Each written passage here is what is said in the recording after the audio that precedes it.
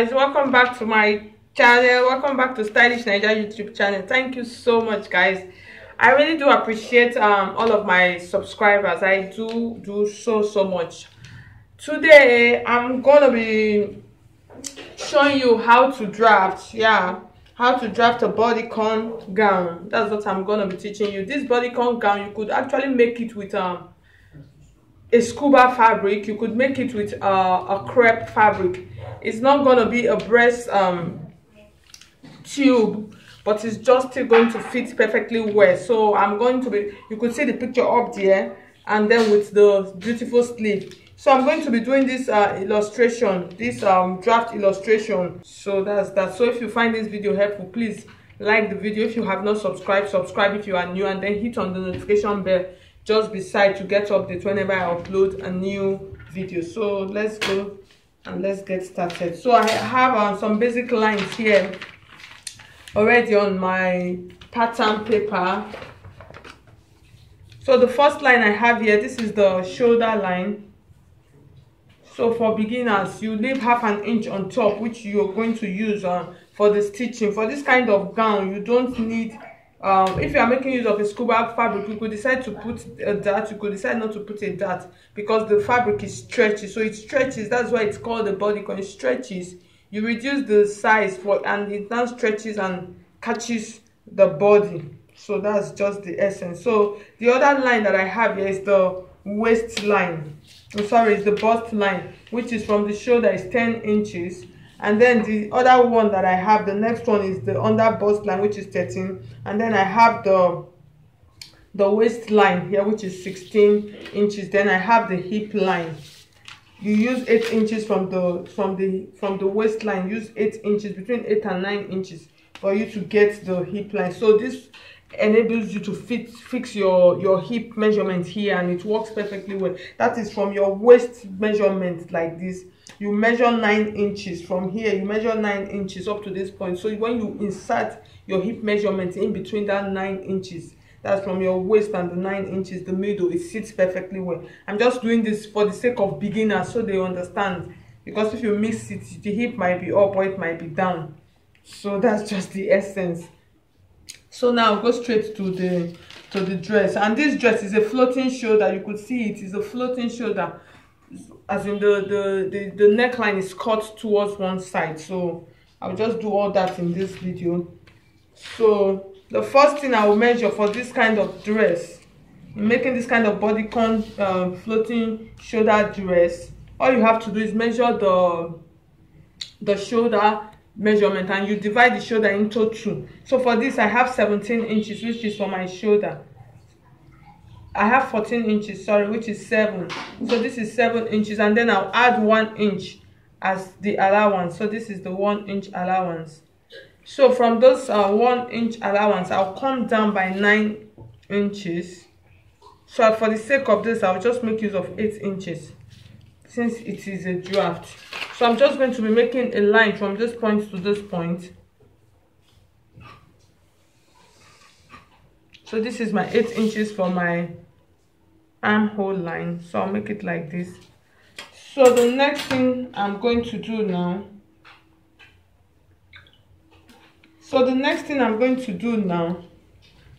I'm going to cut out my armhole. Sorry, I'll measure out the armhole. So I'll come to it. For the neckline, I'm going to be slanting the shoulder later on, because of the type of because of the floating neck line that I'm going to be making. So I'm not doing any shoulder slant here now. I'll do that later. So I'll come to the midpoint. So I'll just take my pattern curve like this.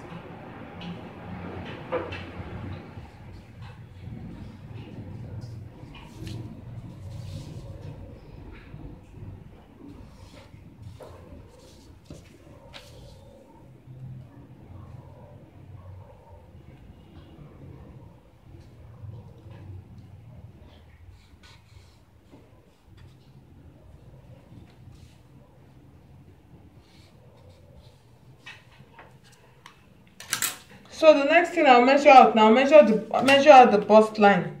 So I'm drafting this on the back and the front together because it does not have a zipper. Like I told you, it's good for you to use like a scuba or a crepe fabric that is stretchy, so it does not have a zipper at the back.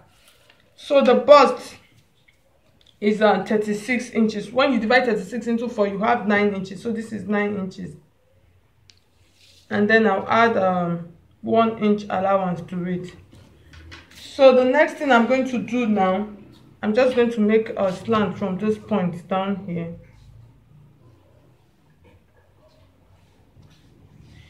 So the next thing I'm going to do now, measure the waist line, which is this point. I'll measure the waistline. So for the waistline, the measurement that I have for the waistline is 8 inches. That's 32 inches. So the next measurement I'm going to measure now, I'm going to measure out the under bust line, which is this line. So the under bust, I'm using 8 inches, which is 32 inches. So this is my 8 inches. When you divide 32 into 4, and then I'll add 1 inch allowance to it. So I'm just going to the waist measurement. The waist measurement also is 32 inches, which is 8. So for the waistline part, I'll add 1.5 inch to it as the allowance. So this is the allowance. So I'm just going to draft it down for you in order for you to see it. Just keep seeing it before. So I'm just going to blend it a little bit. So this is up to the waistline. So the next thing I'm going to be doing now is the hip measurement, and the hip measurement is 36 inches. So when you divide 36 into 4, you have 9 inches. So this is like my 9 inches, and then I'll add 1 inch to it. So this is what I have. So I'm just going to be blending it a bit because this is a hip. So you come down, like if you watch most of my videos for the hip part, in order to elongate it a bit, you come down by just between 1 to 2 inches, just to get your curve out firmly. So the next thing you will do now, you measure the down part of your dress. Like I said, since it is a bodycon, the down is meant to be very slim. So I'm just going to do this now. I use 7 inches, which is 28 inches for the down part, and then I'll add just 1.5 inch allowance to it. So I'll take my ruler and just check to see. So you can see what I have. So you can see the shape of the bodycon gown. So the next thing I'll do now, cut it out.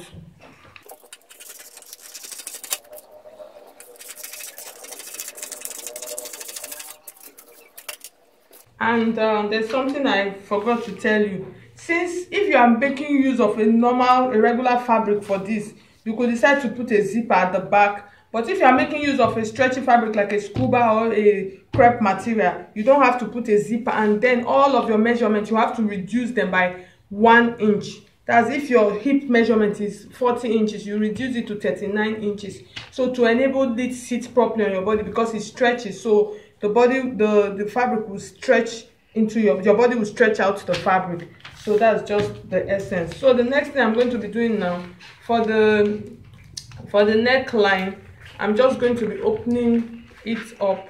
So for the neckline, in cutting out this floating shoulder neckline, what I'm going to be doing now, I'm going to be using, if you look at the picture again on the screen, you see that the neckline is not like the regular symmetric neckline that is a little bit wider, or the floating shoulder neckline that is wide is a little bit close. So I'm going to be making use of 3.5 inches or 3 inches. So that's what I'm just going to be making use of. So I'll make use of 3.5. You could make use of 3 inches. So this is the neckline, this is 3 inches. So I'm just going to be putting a notch. So this is my 3.5 inches neck line. So the next thing I'm going to be doing, I'm going to be taking it from this point, and then I'm going to be slanting it to my armhole line. I'm going to be slanting it to my armhole line, and then I'm going to be measuring from my chest line. I'll measure 2 inches upward from my chest line. So this is from my from my bust line, this is 2 inches upward, because you don't want it to get to the chest and to the bust line, because if it gets to the bust line it will become too deep. So it's going to be coming, it's just going to be slanting from those points like this. That was why I was telling you to make use of 3.5 inches. If you make use of 3 inches, it might be very close, but if you want it a little bit out, you make use of 3.5 inches, and then it's slanting down to the armhole area. So from this point, from this middle point, now you're going to determine how wide, how deep you actually want it to be. So I'm just going to be doing that now. So the next thing I'm going to be doing now for the neckline, so like you could actually measure to know how deep you want it to be. You could measure. So for this, I'm going to be making use of 6 inches, and then I'm going to be splitting, I'm going to be taking it to the 2 inches on this point. So this is like my 6 inches. You could decide to use 5 or 5.5. So it depends on what you want. So it's just going to be coming like this. I'm just going to be using dotted lines to indicate it for you, in order for you to know. So this is to the 2-inch point. If you actually want it to be deeper, you could decide to take it down more. That is, if you want it to be deeper, you could decide to take it down. But I'm going to be leaving is I think it's better for it not to be very deep. So like you could see it here. So I'm just going to be using my curve now and be making out a very nice curve. So at the end of the day, so you can see what I have here. So I'm just going to cut it out first. Like I said, I'll cut it out first before I cut out the second one. But you could decide to put both of them together and then cut out like this. But I advise you cut it out separately. So I'm taking it now to my 3.5 mark that I made. So you can see what I have. You can see what I have. In order not to miss it, so I'll take the back part of I'll take the back piece and then I'll place it like this. You turn it upside down. You turn it upside down. It's better for you to do it that way so you don't run into any problem. And then you stitch this point. You tape it up. And then you trace the other neckline out properly. So you can see, guys, and then the other part of your shoulder, and then the other part of your shoulder. So you can now do your shoulder slant on this side. So you take your tape and then you measure out your 1 inch, or you could decide to use half an inch. So you just measure out your 1 inch like this, and then you slant it to this neckline point like this, in order for you to have your shoulder slant on this part. So I'll cut it out now.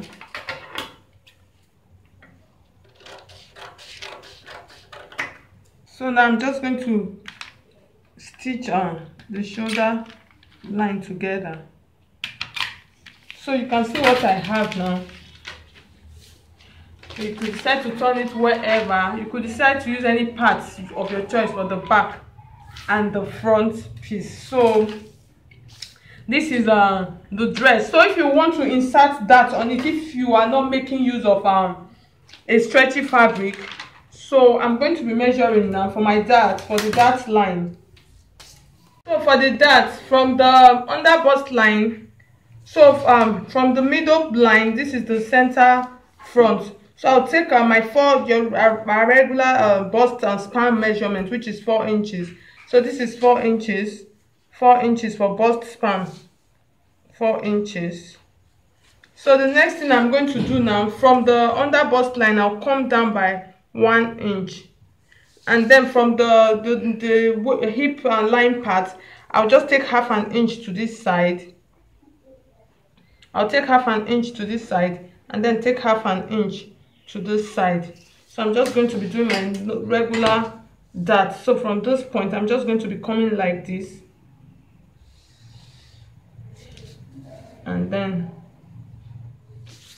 so you do the same thing to the first side, do to the other side, and do to the other side. So this is for your regular waist dart. So for the sleeve, so So all you have to do is to take your fabric this way. You could see the way it is, and then you just slant it to one side, just like a triangle. So you just slant it, so you could see it slanted out. So and then you fold. So after doing this, you could decide to take your then you measure out the length, sorry, and then you measure out the length. For the length of this that I'm going to be using, I'm going to be making use of 28 inches. So I'm going to be starting my measurement from this point. I'll make use of 28 inches. You could measure. So I'm going to be starting my measurement from this point. So the next thing I'm going to be doing now, you could decide to make use of your regular sleeve pattern to cut it out. So but I'm just going to be sketching it out for you for the sake of beginners. So for the cap's height, I'm going to be making use of 5 inches. So this is like my 5 inches. So I'm just going to be making a curve to meet at this point. So I'll just use my pattern curve like this, and then I'm just going to do this. So this is like my armhole curve. So you just make sure you measure to make sure it is complete. So I have 10 inches, which is okay because what I actually want is 9 inches. So the next thing, like you could see the sleeve, it's not like the sleeve is fitted on any part of the body, but you could still measure the bicep area.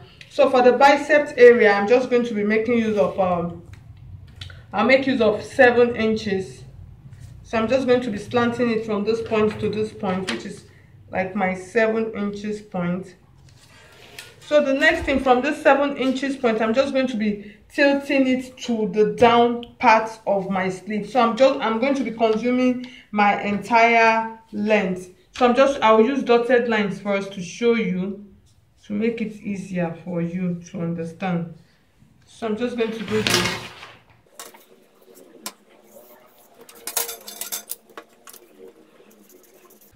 So I'll cut it out first before I continue.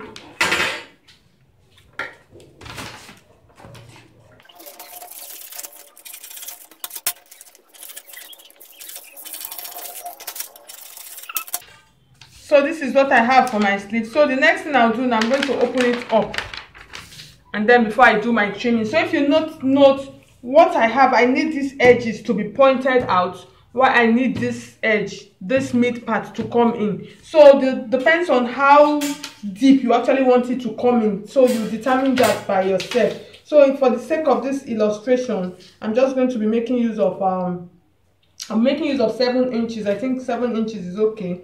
For the sake of this illustration, 7 inches is okay to do. So this is like my 7-inch point. I'm going to be making a curve from this point. Now I'm just going to use dotted lines in order for you to understand. I'm just going to be doing this.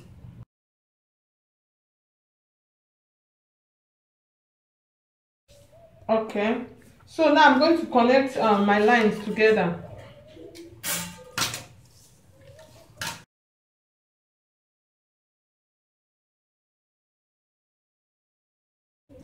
So you can see what I have now. So I'm just going to take my scissors and then chop it out. For the tail end, for this tail end, if you want it to be bigger, you could decide to use 2 inch that I measured out. You could decide to use 2 inch, which is from this point to this point, and then you make your curve like this. That's your curve comes like this.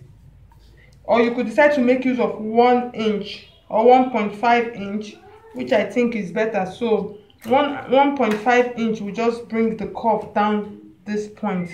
So it makes the tail end a little bit bigger. So you could see the tail end is a little bit bigger.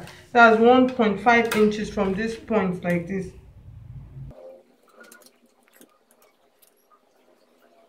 So this is now what I'm going to be cutting out now.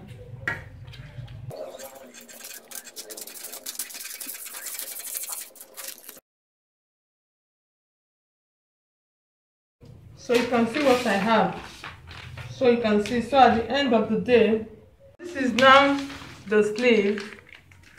So I'm just going to put it like this and then put it like this. So you could see what I have.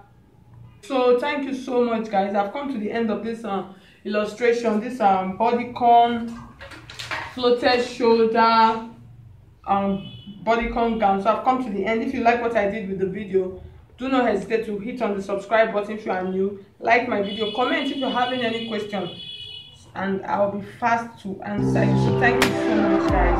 God bless.